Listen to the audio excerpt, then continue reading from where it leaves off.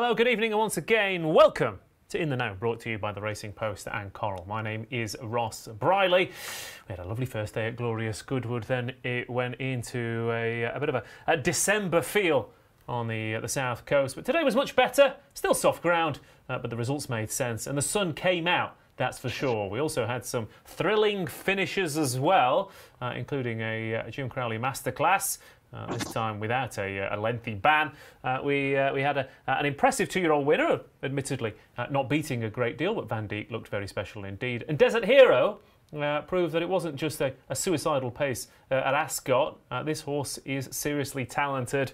Doesn't get going until it's all too late, or almost all too late, but that's just what you want for a mile and six at Doncaster, and he might be headed there. So, fascinating stuff. Novus coming back from a two-day absence as well. What is this, Galway? It's all going on. It is all going on, and we've still got 2 more days to go. Of course, we've got one of the horses of the season last year, Highfield Princess, returning to the track. And also got Nostrum trying to take it up a notch as well, and plenty more to talk about on tomorrow's Goodwood card. So, like I said, this is always live and interactive. The chat box is right in front of me. Like, subscribe, and all that jazz, and get involved in the show tonight as we gear up for another day of glorious Goodwood action. And John Quinn's literally just had a winner in the final race of the day at Goodwood. That's 2 sprint winners today, so it's all looking good for Highfield Princess followers tomorrow. But we don't have a princess in the studio, but we do have a prince. It's Graeme Rodway in the flesh. Yeah. How you doing, buddy? Lovely to see you. Yeah, very well, Ross. Good to be back. We've got 2 more days to go, haven't we? I'm losing count now, because especially with Galway starting on Monday, it's one of those busy old weeks, isn't it? But yeah, still got plenty of good racing to come, and hopefully now the weather is set fair. What do you reckon? I think so. I think it looks like past the worst of it now. Definitely. It's going to be a bit sunny tomorrow, I think. There might be a little bit at lunchtime on Saturday, but I mean, there was quite a few horses today that I thought I thought they had a chance, but I wasn't sure they'd handle the ground. Al Hussein and Mission to Moon being 2 of those, and they went on one quite nicely. So it ain't that bad, is it? Not now. It was bad on Wednesday, wasn't it? Yeah, it was bad it was yesterday, really bad. Yeah. But now they've opened up that fresh strip of ground as well on the other side of the track. You know, hopefully from now on we'll get some nice, well, this is Goodwood obviously, but we'll get some nice clean racing. Yeah. What did you think of today? Again, just a perfectly pitched ride on Al Hussein. Stole the day a little bit. Nashwa maybe came from a little bit too far back, and you can see why they dropped her back in trip. People will say Blue Rose Sen was unlucky, but you could argue the whole field were unlucky, or you could argue that the winner was just the best on the day. Yeah, it's a shame with Blue Rose Sen, because I would like to have seen what she was really made of when she was let down. But to my eye, she didn't appear to be travelling that well, and I think that if she'd been real top class, she might have got that gap anyway on the inside, but she maybe lacked that sort of instant acceleration to go and get there. Then obviously Ryan Pendrin on the inside and pretty much all over then. And she won that Chantilly, of course, by kicking on quite a long way from home and just going and going and going. Different kind of race today. Yeah, and she did look like that sort of filly, didn't she, today? The one that sort of takes a bit of time to get going. Once she did get clear racing, she was staying on, but not quickly enough. It was a bit of an unsatisfactory, messy race, I thought, but take nothing away from Crowley and Al Hussein. They did the job, didn't they? They did indeed, and she just keeps on winning. Again, I said last night that she's a bit like the fillies and mares Paddington this year, Tom. Again, Al Hussein, Nashwa went off too quick last time out. Well, she was in the right position today. They'll keep grabbing her and she'll keep winning. And I'll keep taking her on, Ross, because I thought it was a rubbish race. I thought it was a typical Goodwood nightmare race. That was 3 seconds slower than the opening race, that. They went no gallop at all.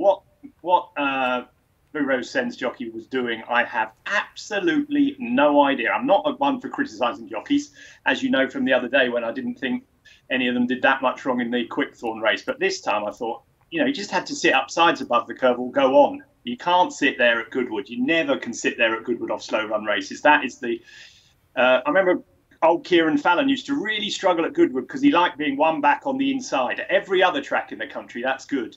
In slowly run races at Goodwood, that is the nightmare box, the coffin box, because the front runner drops back on you. They all crowd round you. You can't get anywhere. You can't get through. It's okay if they go strong pace. They go a slow pace like they did in that race, as we saw from the winning time. She had no chance. Absolutely none. Better fillies than her would have got beaten in that position because it's just Goodwood. Interesting though that I mean Jim Crowley, obviously he's Hookham at Ascot and Epsom, but Goodwood, Ascot, Epsom, they're all tracks that they're not necessarily similar tracks, but you just don't want to be on that inside, do you? You want to be on the heels of the leaders, travelling strongly and kick at the right point. That's Jim Crowley's strength, and he's won big races at all those tracks over the past 12 months or so.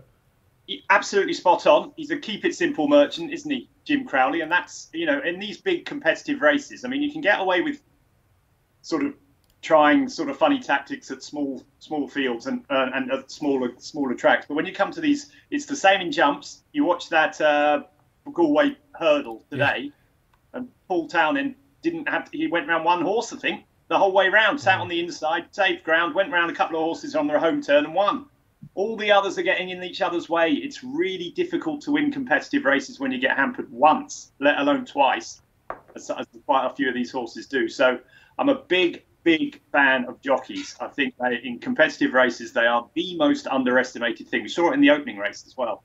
I mean, that for me was the most impressive horse of the day, Royal Rhyme or whatever he was called in the first race. But what a picture perfect ride he got. Won by 6.5 lengths. But that is how you ride Goodwood. And I thought that was a stunning performance. I really did. Yeah, which is a step forward for Clifford Lee, because he's a fantastic jockey, especially, you know, at the likes of York in particular. But he has found Goodwood a little bit tricky over the years, and it felt like that first race was almost him going, OK, I think I know exactly what to do now, and it worked out wonders for him. But we'll get stuck into tomorrow's action. Lewis Knowles, another Coral representative. Just how many are there in that PR department, Lewis? Because, I mean, the budget must be through the roof. Is what, 10, 12, 14 of you? Yeah, there's loads of us, but we've saved the best till last. You've had Dave at the start of the week. You've had John come into the studio in the middle, and yeah, I'm hoping now we've saved the best till last. Absolutely. I have to say, Lewis, the bar isn't that high. Absolutely. How are you doing, Lewis? Did you enjoy today? Have you enjoyed Goodwood in general this week?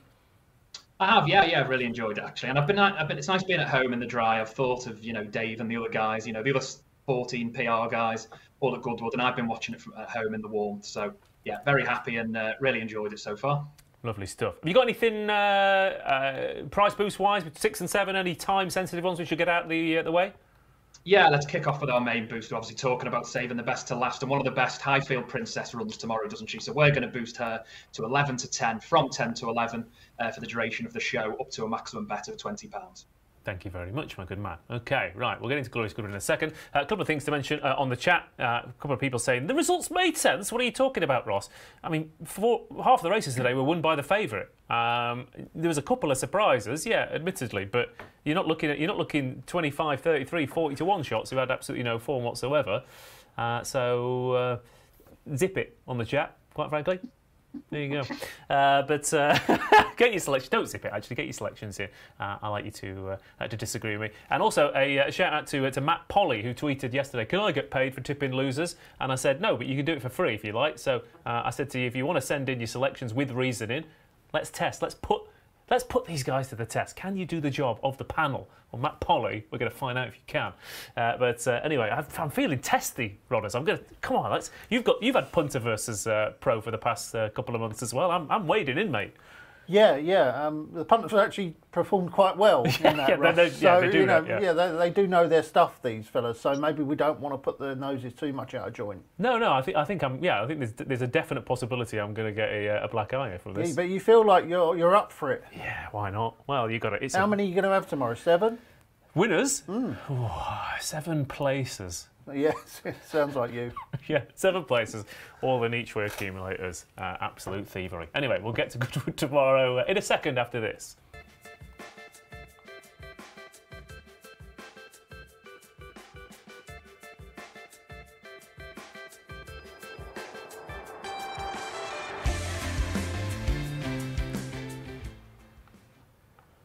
Right, Glorious Goodwood continues then with a fairly strong card on the Friday, starting off with a race that the man to my left will very much enjoy. But I tend to get a little bit bamboozled in staying races, albeit the one confident bet I had in a staying race this year was at Ascot, and it was calling the wind. Thought he was going to go and win.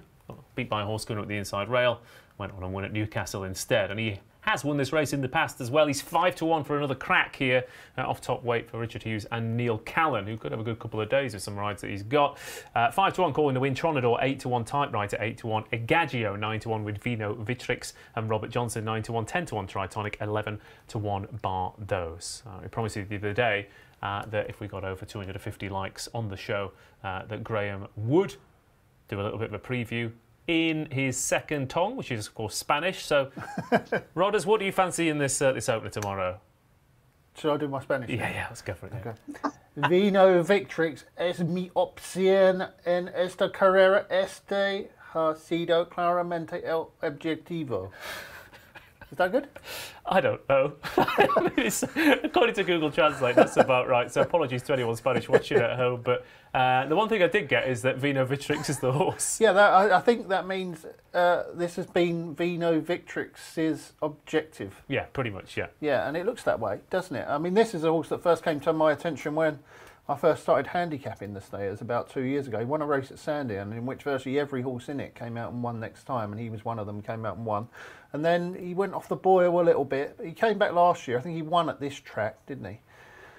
It's hard to think that after that, well, you know, they must have been thinking, right, what's the big race is to win at Goodwood. And of course, this one comes up, and he's had 2 runs this season. He was absolutely awful first time out, wasn't he? And then he ran better last time out at Ascot.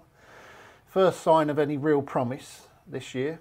We know he likes soft ground, and all he does is stay. He's quite a slow sort of, a bit like, well, I don't want to say it, but he's a bit like Blue Rose Sen was today. You know, like if he gets caught in that box, he won't just win. one He's galloping just got one long gallop, yeah. and that's going to really suit all sort of like that over 2.5 miles at Goodwood, isn't it? Where they start like in front of the stands, go up round the loop and back and all round. As long as you don't get too far behind, and he's nicely up the pace, kick on nice and early in the straight, I think he'd take some catching. Vino Victrix. Vino Victrix, yeah, for Huey Morrison, Tom Marquand, who went on to be second in the Cesaro, which it looks an obvious campaign again for them, doesn't it? It does, yeah, it looks very obvious. After he won that race at Sandown, we were saying, oh, he could win a Melbourne Cup.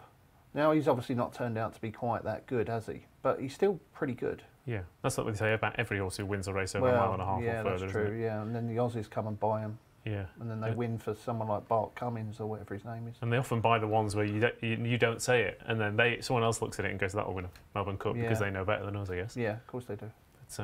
Anyway, Vino Vitrix then is 9-1. Matt Polly agrees with you as well. So the punter and the pro are going head to head here. Not head to head, they're going with Vino Vitrix 9-1 for the Huey Morrison stable. What about you, Tom Segal? 2.5 miles for a handicap. Your sort of race or not? Prefer them to sprint, that for sure, but they're a little bit more complex.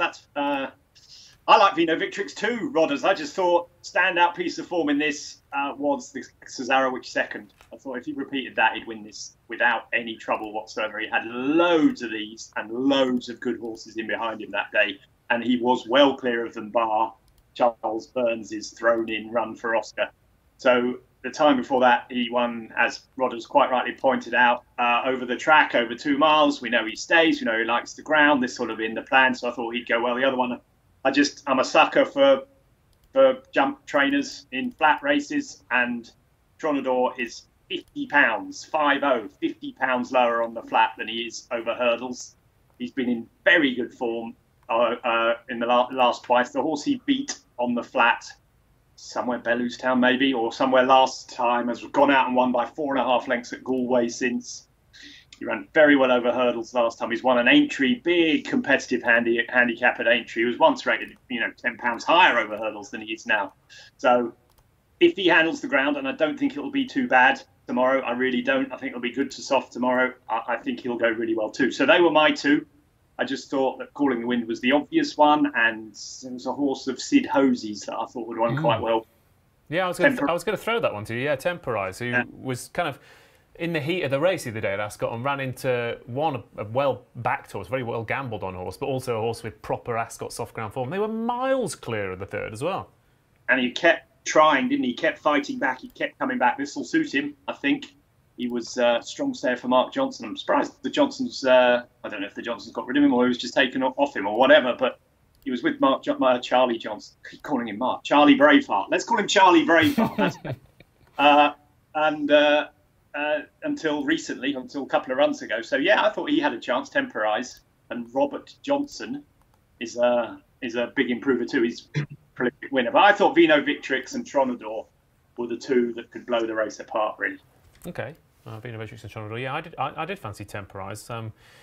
Even that Newbury form before, Fox Journey ran a cracker, obviously earlier on yesterday, wasn't it? I've kind of lost track of what day it is, really. And behind Temporize was Enoctu, who finished second in a really good race last night at Sandown. So yeah, what price Temporize, Lewis? Good question. Come back to me on that one. Scroll down the page, mate. Scroll down the page. But okay, I'll tell you what. Tell us what you do know in this opener.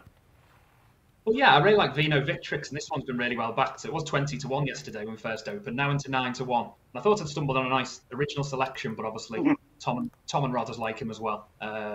So we're either three geniuses or three idiots. So we'll let the people who are watching at home decide on that. But yeah, I was just interested. I think all of his wins, he's been ridden quite patiently, and his last couple of runs, particularly last time the Northumberland played, they went quite forward on him. So I just hope with Tom Marquand back on board, he's ridden a bit more patiently. But yeah, he's been really well backed, and yeah, he'd be the one for me as well. Okay, I'm not sure we should put that question to the viewers. I think there might be a unanimous response if you do, Ross. It's not often racing fans and punters agree unanimously, but I think it's possible with that one. Three geniuses, obviously. Three geniuses, clearly. Yeah, absolutely. Or we could be the four horsemen. I don't know. Pick a horseman of the apocalypse. It's up to you. Calling the win 5-1 then. But Vino Victrix for you? Yeah, I'm with Vino. Okay, lovely stuff. And Tom? Yeah, I could drop a Vino myself, Ross, but also Tronador. Very dangerous he is. Okay, well, I'll go for Temporize and Lewis. What price was Temporize? Did you find it? Yeah, 12-1. 12-1, Ross. Thanks for giving me that. A few seconds are needed. That's all right, mate. That's all right. I'll take 12-1 happily for Sid Hosey, who's had a winner over the sticks this afternoon as well. A couple of people saying the Highfield Princess boost isn't on the website, Lewis. Not that you've got other stuff to do, such as this show right now. Fix the website, Lewis. Come on, see, Ross he's in that sort of mood. You know? I'm taking names. I'm taking no prisoners. That's it. All right. So Lewis, You've thrown Matt Polly under the bus. Now you've thrown Lewis under the bus. Others, put your tin hat on, my friend. Come in. Anyway, be your turn soon, Segal. I tell you. When you come into this studio, I've got 2.5 years of resentment built up for you. Anyway, Glorious Goodwood, Friday afternoon, and race 2 on the agenda next, the Thoroughbred Stakes, where Nostrum is odds on at 8-13. Docklands at 9-2, Epictetus is 8-1, Knight 14-1, Bold Discovery 14, Galaron 16-1, and Monte Silvano, the 33-1 outsider of the bunch for Joseph O'Brien. 355 days off the track, but had some smart form as a 2-year-old. But the Thoroughbred Stakes, often one of those races that it can be a stepping stone to glory or greatness, or it can be an absolute nightmare. Last year was a little bit like that, of course. Baid a couple of years ago was very much the former. And on the way they've priced this up, Tom, people suggesting that Nostrum might be on a stepping stone towards maybe, I don't know, a crack at the QE2 or something at the back end of the season. But I know it's going to dry up a little bit tomorrow, but is there a concern over the slightly softer ground for him? I don't know. Little bit. His best form's on faster ground, for sure. I mean, he ran okay in the Dewhurst, didn't he? There'd have been some giving the ground that day. I don't think that was his best form, though. I don't know. I mean, everyone was waxing lyrical. Nearly got that completely wrong, but there we are. I got it right in the end. Waxing lyrical about his performance at Newmarket last time, and it was impressive without a doubt, but it wasn't off the charts on the figures. It was pretty good. It was definitely good enough to win a Group 3, but it wasn't like he was going to win the Sussex Stakes anytime soon. But it was his first run for ages, and he should improve for it. So, look, he's clearly the one to beat here. But I don't think it's a gimme, because I think Docklands is very good too. I thought he did exceptionally well to win the Britannia, given the way the race went. He won his side by a country mile. He likes soft ground. We saw that at Ascot the time before, and I think he's easily up to Group 3 standard. Nostrum might be a Group 1 horse, and therefore he'll bat him aside. But I don't, if on the figures it was about a Group 2 performance last time, Group 3, something like that. if he runs to the same level, I think Docklands will give him a race. I'm not sure he'll beat him. I think the others have got plenty to find, but I think it's between the two, and I think Nostrum will probably win, but I think Docklands is an underrated horse who could give him a race. Okay, fair enough. Docklands is a 9-2 shot. I'm gonna kind of disagree with you a little bit there, Tom, because I've got a big note next to Epictetus, and it says drop back to a mile. Every time I see this horse run, I think he's not necessarily struggling over 10 furlongs, but he's got a really high cruising speed. He's clearly got a lot of ability.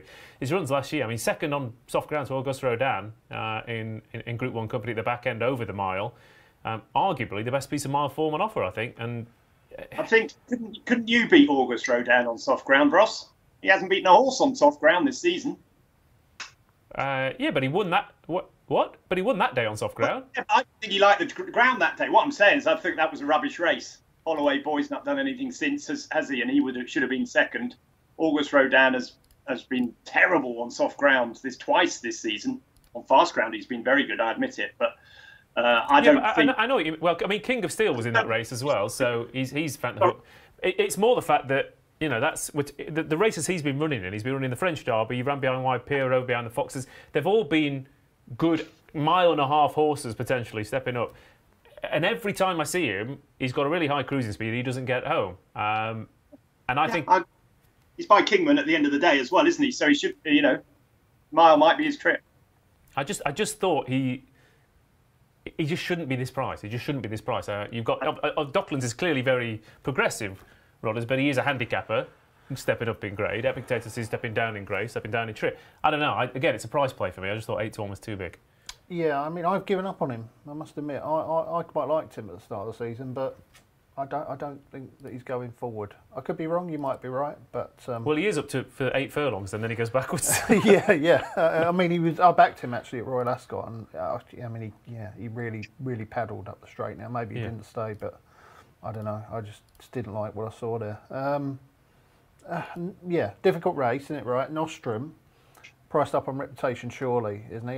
He was good at Newmarket, but a lot of horses that day and at that meeting went from the front and made all. He went from the front and made all. He was clearly the best horse in the race. He looked like a Group 1 horse, but I don't think he beat anything that day. Yeah.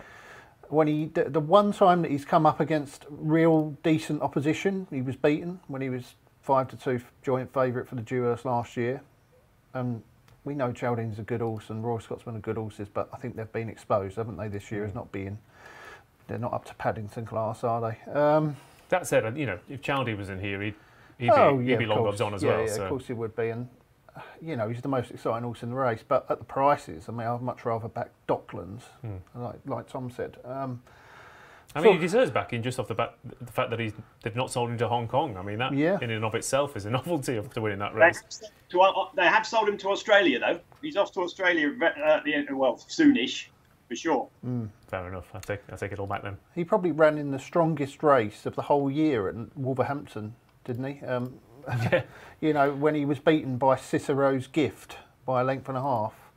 I know a few people at the Hill Stable, and they think Cicero's Gift is the real deal. Now, I know that he was disappointing at Royal Ascot that day, but I don't think a lot went right for him for one reason or another. And they think Cicero's Gift is a right old tall, and that you'll see it at some point this season. He's come out and won 3 times since, hasn't he? Docklands absolutely bolted up on soft ground. Like Tom said, he won his side by miles. He beat horse that was on the other side by half a length at Royal Ascot. I don't think there's a lot between Nostrum and Docklands, but yet the prices are hugely different, aren't they? So, yeah, from a price perspective, I'll be backing Docklands to beat Nostrum. Okay, Docklands line 2. Just a quick word on Galeron here, Tom. I mean, again, I've got a note next to him, same thing almost, drop back to 7 furlongs, but this is going to be a little bit easier than very testing ground at Newmarket or the stiff mile at Ascot. Is there any chance that he could get involved? Yeah, he was a big eye catcher in the Irish 1,000, 2,000 guineas. Stuck out the back, finished fast in a race to whether, you know, it was really hard that weekend to come up the outside. I thought he did really well to finish 5th that day. He was just bang disappointing in the St James's Palace. Now, it might have been a ground thing, and he was ridden quite aggressively, which he normally isn't. Jimmy Mack, where now you're coming back, you can stay in Aussie, Jimmy Mack, after the ride he gave Galeron. I think he just went too hard, because that was the Chaldine went too hard and he sort of chased him in behind. And I think probably that's a throw-out race. So yes, he's a decent horse, Galeron, for sure. But I think the top two might. You'd be very disappointed if Nostrum and Docklands can't beat Galeron, because we know what Galeron is. He's a very good horse, a Group 3 horse probably, but they have potential to be a bit better than him. Okay, plenty of opinions flying about in the Thoroughbred Stakes. Then Lewis, anything price boost to get us excited, or any strong opinions your end? Yeah, we've got a price boost. We'll come on to Hamish a bit later, but Nostrum and Hamish both to win by over 2 lengths is 6-1 from 5-1. So that's you can have the 2 hot pots tomorrow in that double. Knight's a horse I couldn't really get away from. I was really excited about him going into this year, and he ran a stinker, didn't he, in the green, and so he has got to prove he's trained on, but really good form last year in the Horace Hill in testing ground, and I just thought 14-1 maybe each way, or maybe even without the favourite. He was interesting, but yeah, echo what the guys say. I think Nostrum probably by far the most likely winner, but I'd rather be a layer than a backer at 8-13. Okay, well there we go then. Nostrum 8-13, but we do have that price boost if you want to get involved. I'm going to take Epic Tetus to bounce back, dropped in trip. Graeme? Docklands, yeah, for me. Docklands it is. Mr. Segal? Yeah, I'm warming to your Epic Tetus from stall 1. I think they'll try and make the running on him, won't they, for a change? And I think being on that rail is going to be a big advantage tomorrow. I mean, I'm just sort of moving aside for a bit. I thought it was a big advantage today. We especially saw that in the last race. It's going to be even bigger tomorrow when the rail comes down. I think, normally we talk about this day as being the day for the low numbers. I think it's going to be accentuated even further because of the way the rain has come. Here comes Wen won the Sussex Stakes. Yeah, that was, and the following 2 days, it was in the stewards, they all went on the far side. They all went to the low numbers by the end of the week. So, and I think because they've chewed up all the ground in the middle, it's going to be an even bigger advantage being on that rail on the far side. So from stall 1, if Frankie takes the ball by the horns, Epic Tetus could be hard to catch. I'm still going to go for Docklands. Okay, fair enough. I hope he does sit on that rail and either dictate or at least pounce in Crawley style down the home straight. So that's the Thoroughbred Stakes then for that 225. Speaking of draws, Tom Segal, it is the biggest draw race of the year, potentially. Certainly of the week, that's for sure. The Golden Mile, and there's a Golden Highway, that's for sure, and it is in low numbers. Latam is 7-2 and is drawn in box 3. 6-1 is Takari Bay and is drawn in box 4. 8-1 is Racing Breaks Rider and is drawn in box 7. Blue for You and an Owl are 10-1. They're in double figures, but Revich is in 1 at 10-1. Dutch Decoy is an 11-1 shot, and he's in box 8 as well. So the majority of this field are made up by the majority of the market are made up by those horses who are drawn low. We've only had 3 in the past. What is it? 27 years, I think it is. Rodders who have won from double figure stalls. One of them was Wentworth under a Richard Hughes masterclass. One was Larabe, who was buried down the rail and suddenly everything opened up in front of him. So yeah, getting a nice position is absolutely imperative for this race. And Latam was pulled out the other day because the ground wasn't as soft as they were expecting.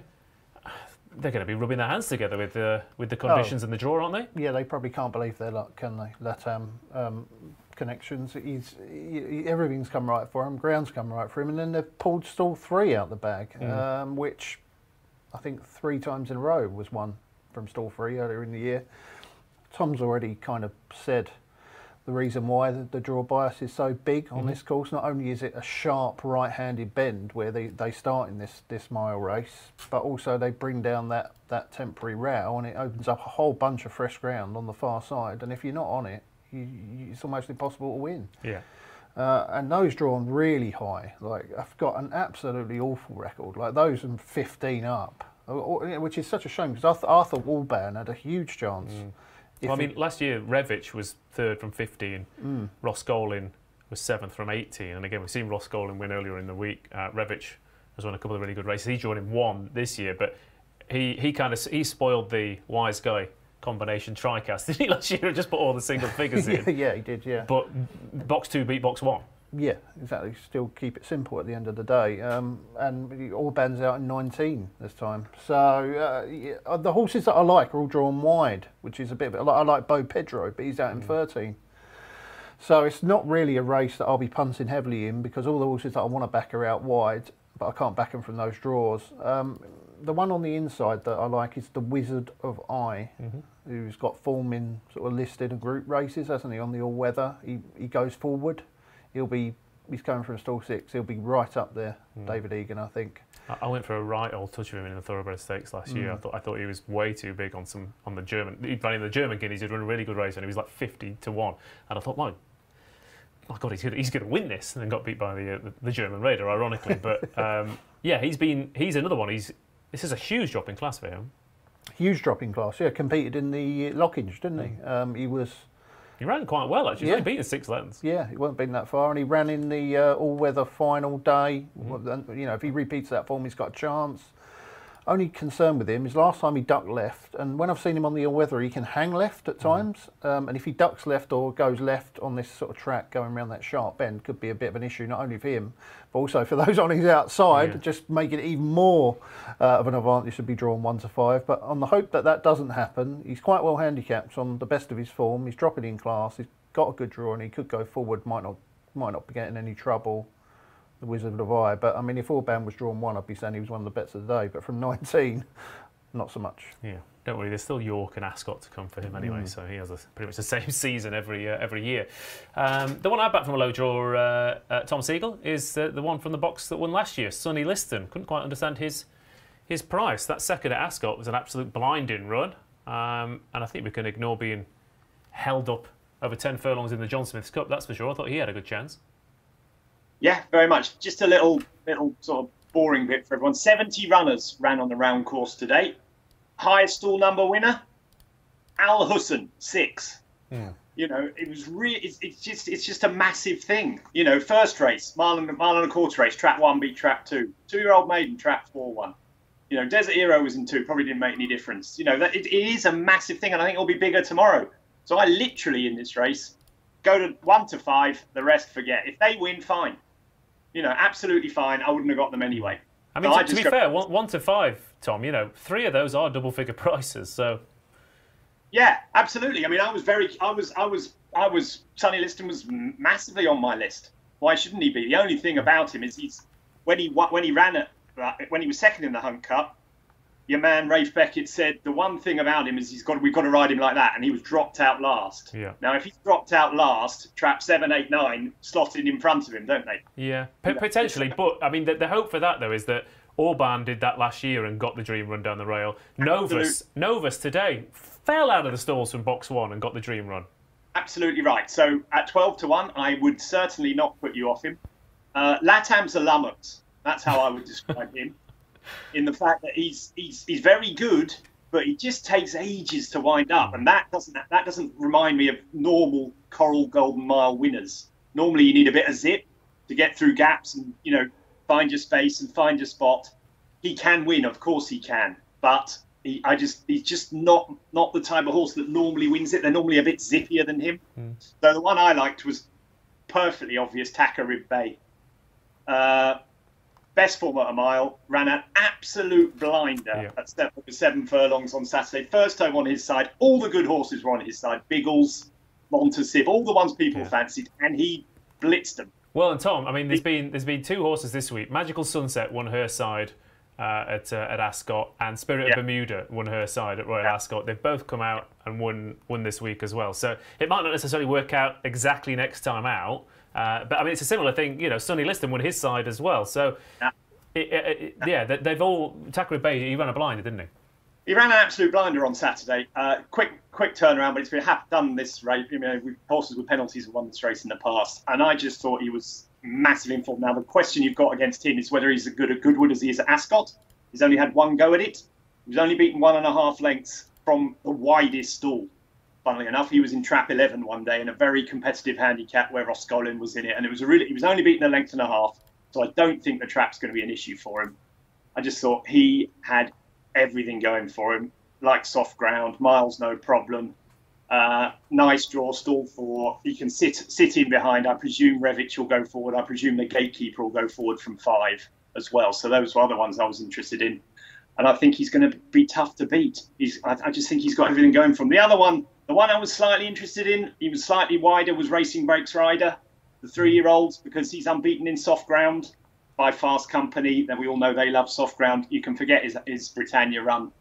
I don't know what they were doing on that. It might have been Jimmy Mack again. They went way too. It was Jimmy Mack. It was Jimmy Mack indeed. Way too quickly on him, and he finished out the back. So I don't know.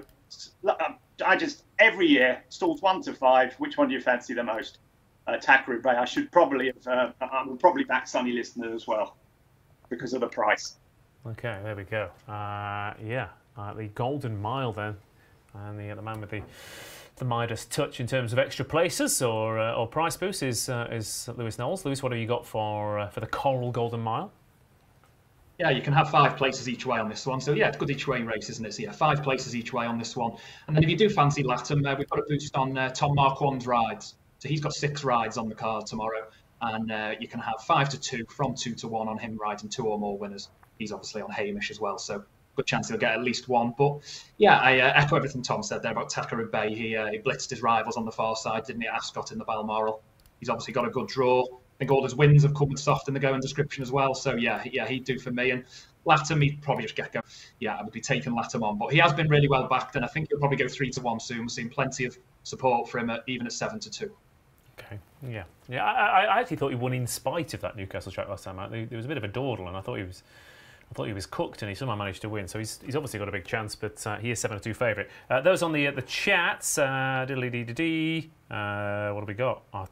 There was definitely some here. Orban might win it next year, says Mike Boy. He'll certainly be back for another crack, won't he? Blue for you, says Duncan Evans. A couple of quid on Thackeray Boy, says Mike Boy. Thackeray Bay, says Mike Boy.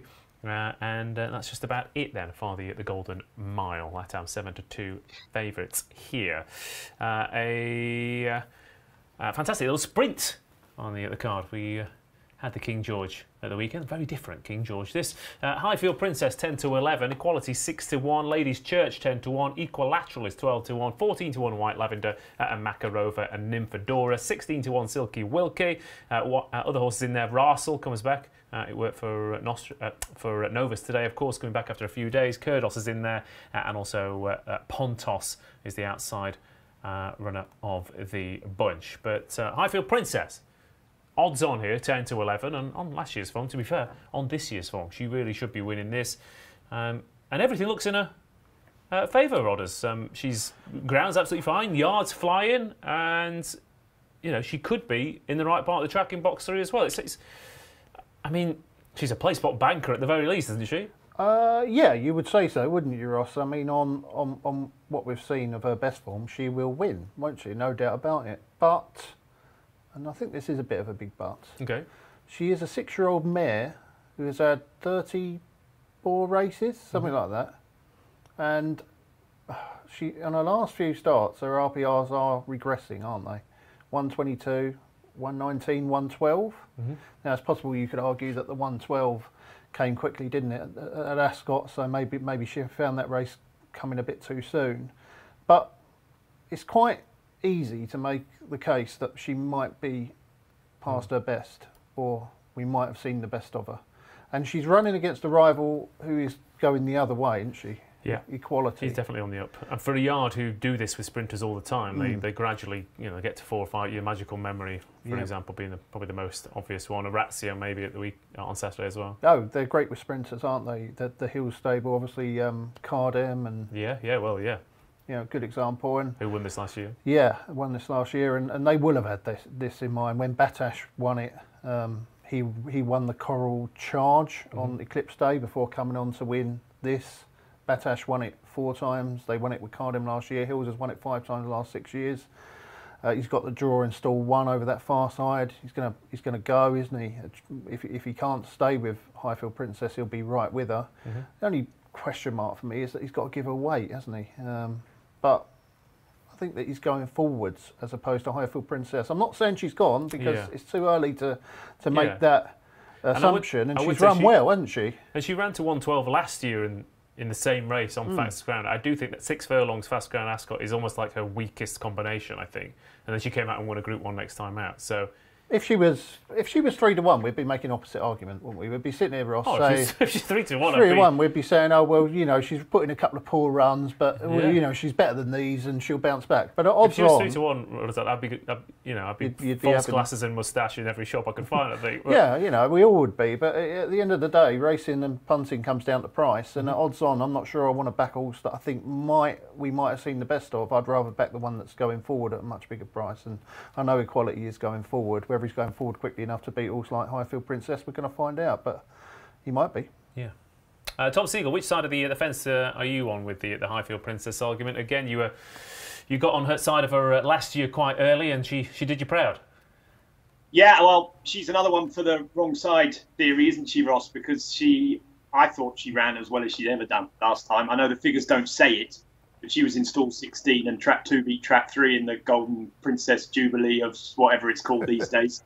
And I think, you know, I thought she was disappointing the first day in the King's Stand. The form might say she was better, but I thought that was well below par. You know, she having Anaf right close up and being beaten by Bradsell. I didn't think that was her best form. I thought she ran perfectly well the following day on the Saturday, because I didn't fancy her at all. The one thing I'd say about her is that I think she'll like the giving the ground, and I'm worried about Equality on the track. I think he's run twice at Goodwood, and he's been lapped both times. Now, he did run well at Epsom, which makes you think, but he was still only third, getting weight from horses like Mountain Peak, you know, who were drawn in the same place. So I think he's better where he can finish off strongly. Now, he can finish off. I just wonder whether he'll be, you know, on his head a bit going down the hill. I'm not sure he loves it. I'm really not. So I'm a Highfield Princess fan by sort of default, really, because I don't think the draw. I think being on that far side will be a big thing. I think it's between the two. Can't see anything else getting involved. And if Equality doesn't like the track, I think she'll win easily. I think she'll win by distance, by 3 or 4 lengths. But he is, as Rod has said, he is on the upgrade, and he was very good at Sandown. If he can transform that form to this track, which is a worry for me, he'd give her a race. But I think she'll win tomorrow, simply because of the fact that the ground's in her favour, and she'll be up and gone before he really knows what's going on. Okay. The only one I thought could outrun the odds was Nymphadora, who was 4th in the Molko in 2021, career best last time out. Andrew Balding, soft ground. Filly, really in form, proper soft ground sprinting pedigree. She's 14-1, but I could see her. She's actually on that York run last time out. She's got the pace to lie up with Highfield Princess. So she's drawn in there as a 1-2-3, a quality Highfield Princess and Nymphadora. So. Yeah, Highfield Princess. So odds on. A couple of people saying the price still isn't there, Lewis. I know it's not your fault, but you might mention it again here. And if you're going to mention it again, it better be on that website. It is on. It is on. I've just been on my phone 30 seconds ago. It is on. I've seen it with my own eyes. So lovely stuff. I say the rascals on the chat want to look a bit harder, and yeah. Right. Okay. They should be able to find it. But yeah, 11-10. I think very fair price, isn't it? I agree with what Rod has said. She's probably been a couple of pounds below her best, hasn't she, so far this year? But even a couple of pounds below her best should probably be good enough to win this. So yeah, I think at around the 10-11 even money mark, she's a good bet. And if people were looking for an each way, I think Silky Wilkie is pretty solid. He's versatile ground wise, and he always gives us running. So yeah, around the 16-1 mark, I thought he was an interesting one each way. Okay, Silky Wilkie, yeah, 16-1 shot. He was in that race with Nymphadora last time out. So. I hope Highfield Princess wins because she is such a superstar. But I do think Nymphadora is overpriced at 14s. Rodders? Yeah, I'm going to stick with Equality, yeah. Okay, that's good. Hope that Highfield Princess doesn't prove too quick for him. Okay, fair enough. Tom? Yeah, she's a massive favourite of mine. Kinross won this week. Pile Driver didn't win this week, but I'm hoping she does it as well, so to make 2 out of 3 for me. So I'm a massive fan of hers. Hope she wins. 2 out of 3 ain't bad, Tom. That's what they say. That's it. Lewis, you're going Silky Wilkie? Yeah, I go with Silky Wilkie each way, yeah. Okay. Hugh has lost his mind on the chat, apparently, but he does think Highfield Princess is a certainty. The 25 messages he's saying certainly suggests that anyway. Stevens99 doesn't like that Sandown Group 3 that Equality won. Music Mike, Quinn Sprinters on fire. They certainly are. And we're going to move on to the Glorious Stakes. A mile and a half the distance here. Group 3 and another odds-on shot in the shape of Hamish at 8 to 11. Mimic You is 9 to 2. Candleford 11 to 2. Tomesius Fox is 14s. Hard One to Please is 16s. Epic Poet 16s. Jack Darcy at 22 to 1. And a quick swerve of the King George at the weekend for Hamish in. Preference for going for this race, which is significantly easier, that is for sure, and the Haggis team might well be rewarded. But they've had a frustrating week with a lot of short price horses here, Tom, and it's just the price again, isn't it? 8 to 11 with Hamish. And the one thing I thought of that York race is I didn't watch him win at York and think drop him back to a mile and a half on a speedier track. That's for sure.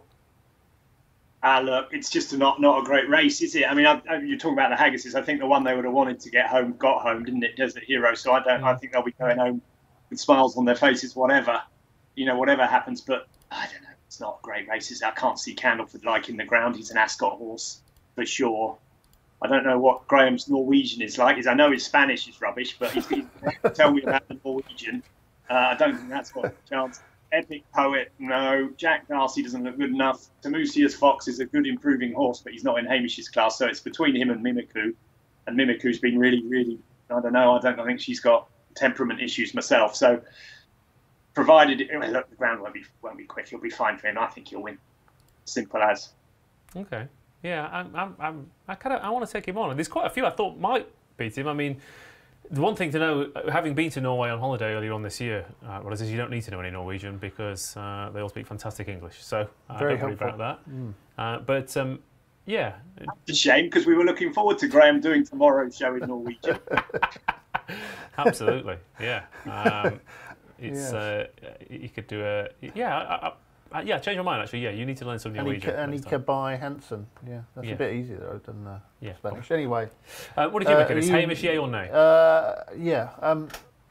In danger of breaking my own rules here because horses that just tend to just keep winning, don't they? But I'm just not sure about him over this trip around Goodwood. A bit like you, he's kind of travels well. He sort of just grinds on at one pace, doesn't he? I thought it was worth backing Mimic You against him. She was really good when she won at Doncaster last year on softish ground. She won the Park Hill, I think it was. And then she came out and was just beaten by River of Stars, the nose. Don't think she was probably fully wound up that day. I think she was fairly easy to back. She got beat, didn't she, last time at Haydock when I thought she'd win. But she was incredibly easy to back that day as well, I think. I think she went in short and then she drifted from memory. And they left off the headgear, I think. They did, yeah. They took the hood off and they put the cheap pieces on today. That's right. Back on soft ground, of course, as well. She took off in a hood, didn't she? Now, her sister or half-sister, one of those was Journey, who was... Proper soft ground horse. Yeah, proper soft ground horse. And Journey took off when they put headgear on her. I think they put a hood on Journey and she won a bunch of races. And now they're fiddling around with the headgear on this thing, Mimic You. They're taking the hood off and put the cheap pieces on, having left off last time the headgear totally. So they obviously think that maybe she's a bit like Journey and, they're trying to work her out. I think she's very talented if she turns up on her best form, particularly on soft ground. And she's getting weight, isn't she, from Hamish? Obviously, not only the fillies allowance, but also the, I think he's got a penalty, has he, for one of his wins, I think. So... Again, just purely at the prices, I would have to take a chance on Mimic You. Was he on your short list of ones that could beat Hamish, Ross? Well, again, I mean, she's very talented. The ground, I think the ground is a big thing for her. I just kind of thought they all had a little bit of a chance of beating him. Well, even the Norwegian? Even what, sorry? Even the Norwegian? Well, to be fair, I left Jack Darcy the Norwegian out, but I thought Tomesius Fox, 2 furlongs from home at York, last time I was still on the bridle and just didn't get home. He raced a bit too keenly. Epic Poet's got some good form last year over 10, and he might improve for a step up. And the one for me was Candleford. If Hamish is such a certainty, why is Haggis running Candleford? He's a funny horse, isn't he? Like he needs, you say this about a lot of horses, he needs everything to pull right. He needs a proper gallop up front, and he needs to come home late. And he's he not necessarily guaranteed to get that, but there's just a little. He travelled like the best horse. He got beat by Hamish in the Cumberland Lodge last year. He travelled like the best horse, and he just got going a little bit too late. And I was at Goodwood last time when he got beaten by Peripatetic or whatever it was called. I mean, he was by far the best horse in that race, I thought. But he ended up out the back, and then Peripatetic got the first run, and it was tactical, and he just can't win under those sorts of circumstances. Who knows? I mean, the times that I've sat here, Ross, and said, "Oh, this is a small field, could be a tactical race," and then something bombs off in front, and you're like, "Well, where's that just come out of nowhere?" That's why I try not to predict. Like, you see all these people trying to be clever. Oh, well, this is how the race is going to run, and this one front runs. It's pace maps and all that nonsense, and then some jockey decides to do something completely different, and it all turns out in a way that you don't think. So I try not to get too heavily involved in that sort of analysis, because 9 times out of 10, one of the jockeys decides that you're going to look like an idiot. Well, I mean, almost today a bit like there was Blue Rose. You thought Blue Rose Sen and I've completely forgot the O'Brien also finished second. Yeah, above the curve. Above the curve, that's what I was going to go for. Yeah, there was a possibility early on, people saying, are these going to take each other on? Blue Rose Sen set off, and they went an absolute crawl. And so it happens a lot. It does. So I don't want to sit here and say that entirely that Candleford's not going to get the race run to suit, because it might happen. But I don't think he's going to get the race run to suit. No. I just thought, given how keen Timisius Fox was last time out, that one could be the one who just goes. It could happen, couldn't it? You think that Ryan Moore could be the jockey who goes, right, I'm going to blast all those stupid pace maps people out of the way, and I'm going to go and show them out. Yeah, maybe. Could be. Yeah. So, Epic Poet, Jack Darcy, they were both a little bit keen as well on the last couple of starts. Who knows? I just thought Hamish was too short, Lewis. But Tom thinks I've gone mad. Rod has gone mad. I just think. Listen, I just think it's a nothing race. I'd be staggered if your Candleford won. He's surely a synthetic freak, isn't he? Ascot and all weather. Everywhere else, he's a lummox of the first highest order. But get him at Ascot. This was at Ascot. I'd have my biggest bet ever on him at 11-2. It's not, unfortunately. Yeah. No, fair enough. He'll lumber on into third, and I'll go out the place pot. That's what's going to happen, isn't it, Lewis? Probably. But no, I think Hamish just wins this. I think he's clear on ratings, ultra consistent, no problem with the ground. Yeah, I know 8-11's short enough for some people, but I think he could be shorter, and I think 8-11's actually probably a fair price on the form. And yeah, even if you want to take him on, I think all the others have got quite big question marks to answer and probably aren't anywhere near as good as him. So yeah, Hamish for me. Okay, Hamish it is then at 8-11, if we get over 300 likes on tonight's show, Tom Segal has promised not only will he come into the studio, but he'll be wearing a kilt and a sporran in honour of Hamish, and he'll be practicing his Norwegian as well. So we just need over 300 likes and Tom Segal. Not 300, Ross. You're putting words in my mouth now, my friend. Well, we didn't get 1,000. 1,000's too much. It's again, I didn't have time to set up all those accounts. I will come in the studio to meet you one day, Ross. I promise. Good, I'm glad. The Glorious Stakes at Hamish is 8-11 favourite for that. 2 more races on tomorrow's Glorious Goodwood card. We have a 6 furlong Nursery, the penultimate race, where Starlust is 9-2 favourite. Loaded Gun 11-2. Specific Times is 7-1. Flag of St George 8-1. Swordplay 8-1. Seri Drank 17-2. Call Glory 9s. Mona Lower is 11-1, and it is bigger prices the rest. The market has been pretty positive about Starlust here. Tom Segal for Rafe Beckett and Conor Planis, who could have a good day tomorrow. Loaded Gun, I thought was maybe a bit flattered by that Chester win last time out. There's a lot of horses in here with good form. I mean, I was looking at Whoop Whoop and Gaydon and thinking those two were a little bit well handicapped on some of their novice form. So this looks open. Yeah, like a nice low draw, Ross, tomorrow. So I'm on the Flag of St George by US Navy flag. Now, Sue Magnier, she does a lot of good work with her naming. Paddington, for example, but I don't think US Navy flag was her best work. I don't know what anyone else thinks, but that's not my favourite name for a horse ever. But he was the sire of Mission to Moon, who won today easily on soft ground. He's also the sire of Flag of St George, and I thought he's been is it he or she's been steadily progressive. It is a he, yeah. On every run, and I thought stall 2 on that far side. Jane Chapelheim, I thought her International Angel ran a cracker on ground that was too soft earlier in the week. I could see him being my one, but it's obviously not a race I would have delved in too much detail into. But I just wanted a low draw. I wanted to be up that far side, and from stall 2, with the pedigree, Flag of St George will do for me. Okie doke. Flag of St George it is. Like I said, I've had a nibble on a couple. One's Whoop Whoop, who I think 6 furlongs is spot on for him. They've been trying to work him out, but he looks like he's got a soft ground pedigree as well. And Gaydon, who was 3-1 favourite to beat Relief Rally on debut this year. 88 here in a handicap.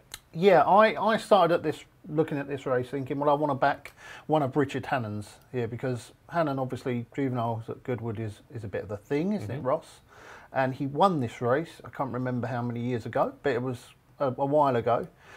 He had the second last year, I think, and the third the year before, and the third the year before that. So even though he hasn't won it recently, he has had horses run well. He has, yeah. He's got 2 in it, and I started looking at his first one, Dapper Valley, which was good first time out, and then seems to have completely lost the plot. Disappointing last time out at Ascot. And then I looked at his other one, Gaydon, and yeah, I thought that first time out form stood out like a sore thumb. Second to Relief Rally on soft ground at Windsor. Been beaten a couple of times since, but we're back on soft ground, aren't we? And I thought that if he reproduced his Windsor run, there was no way he could be the price he was. So I came down on Gaydon. He's drawn in stall 6, so he's not too far away from old Flag of St George, is he? Yeah, I thought the Windsor form, the York form, Persian Dreamer was 4th. You know, that winning group company. That was the Got to Love a Grey race, wasn't it? It was. You know, can be quite a good race. I don't know if it was as strong as it often is this year, but it can be a good race, that York one, can't it? Yeah. Listed, isn't it? It's the first listed race. Yeah, so it was a good effort from her.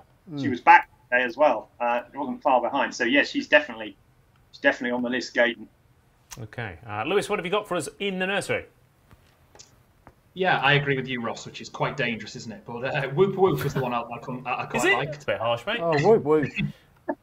Yeah. Well, that's what me and Ross will be doing tomorrow, hopefully, when she wins. But yeah, she's, as Ross said, I think 6 furlongs is exactly what she needs. She was the first off the bridle over 5 at Yarmouth last time, and even though she's still a maiden, the form of those maidens she's ran in have worked out pretty well. So yeah, Whoop Whoop at 14-1 will do for me. Yeah, I did think she was interesting. Come from the family of Capella Sansevero, so these conditions should be pretty much spot on. So yeah, Gaydon and Whoop Whoop for me. Graeme Rodway? Yeah, I'm with Gaydon. Okay, Gaydon it is. And Tom? Well, I'm on the old Flag of St George, whatever it's called, but Starlust is obviously a very interesting horse. I'm just worried about the draw installed. It might be all right, but if you watch that 5 furlong race, that was the last race today, they had no chance, the ones that raced on this side. So I think they'll all go over, and therefore it might not be an issue, but that would be my worry. Yeah. Sort. Yeah, that draw is a bit of a red flag for Starlust, but yeah, you are a patriotic man, Tom, so I can understand where you go with Flag of St George. Last race on tomorrow's card, then the 5:20. Let's close it out with a 3-year-old handicap over 1 mile and 3 furlongs here. Nader King is 7-2, Intricacies 5-1 with balance play. Mesa Basti's 11-2, True Legend 15-2, Roaring Legend and Sovereign Spirit 11s, Loyal Touch 12s, bigger prices the rest, including Dancing in Paris, Alumnus Quintaro. And again, another one I thought was a bit big was Rathgar, especially on that second to Royal Rhyme earlier on in the season. But Nader King and Intricacy have both been quite well backed, in particular Nader King. Yeah, he's back on soft ground, which is going to be key. Yeah, Stout. Is this the race that he's won a few times, or is it? I get mixed up. There's one race that he's won a few times. Oh no, he's not won it a few times. That was it. Poet's Word won this race. Yeah, I remember. Connections. Yeah, same connections. Poet's Word won this race, of course, before going on to become a Group 1 horse later in his career. So, yeah, you can certainly see the case for Nader King, can't you? If it had been on the all-weather, I'd have liked Alumnus for Johnston, but he's got 2 runs on turf, and I think he's been beaten outside both times. So I've gone for a horse that's finished behind him, Mazo Baste. Okay. Finished behind Alumnus last time out at Newcastle. Hot favourite that day, Mazo Baste. Well beaten by Alumnus. Funny old track though, isn't it, Newcastle?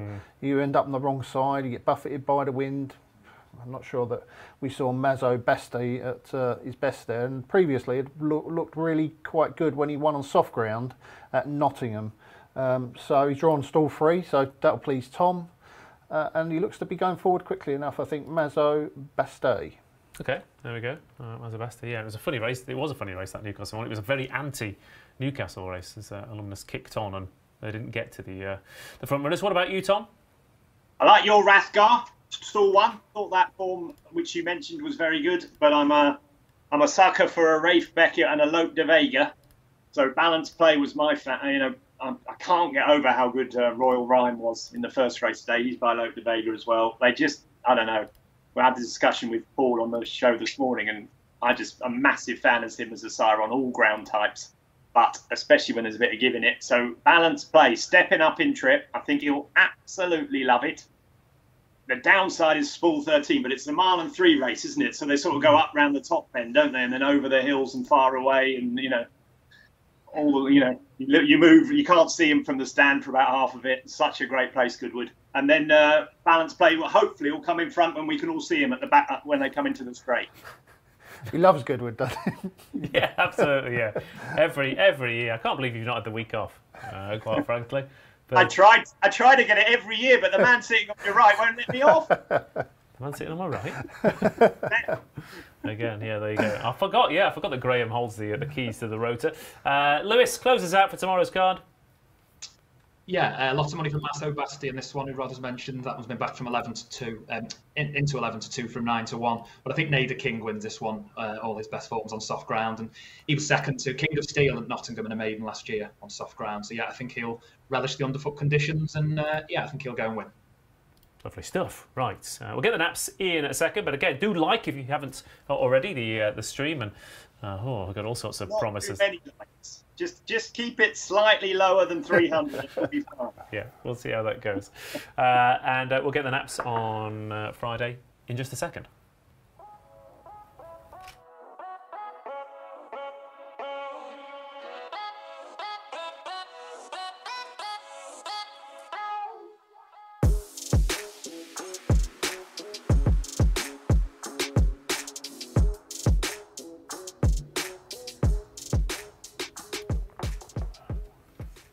Okay, will it be a fabulous or a freaky Friday at glorious Goodwood? Hopefully we'll get a few naps in. Starting off with the man to my left, Graeme Rodway. Yeah, I'm going to go with Vino Victrix Esque Casum, whatever it was. Absolutely, the opener. In the opener, 150 at Goodwood, Vino Victrix. Fantastic stuff. Tom? Thakarib Bay. For me. Thakarib Bay in the Golden Mile. The Golden Jacket in the Golden Mile. Lewis Knowles? Nader King in the last for me. Yeah, banker. Okay, lovely stuff. And I will go for Epictetus to drop back. You're going to nap trip. that? Wow. I am, yeah. What a bold shout. Good luck, Ross. Wow, with all the bold shouts or something. Is that that's the catchline yes, somewhere, isn't it? Look, there's no point napping 8 to 13 shots, is there, at glorious Goodwood? 5 days, 1 8-1 winner. You only need one winning nap, don't you? Job done. Anyway, thanks everyone for watching. We'll be back for one more time tomorrow night, where we'll give you the 1, 2, 3 in the Stewards' Cup, or at least Tom Segal will in 30 seconds. Good luck tomorrow.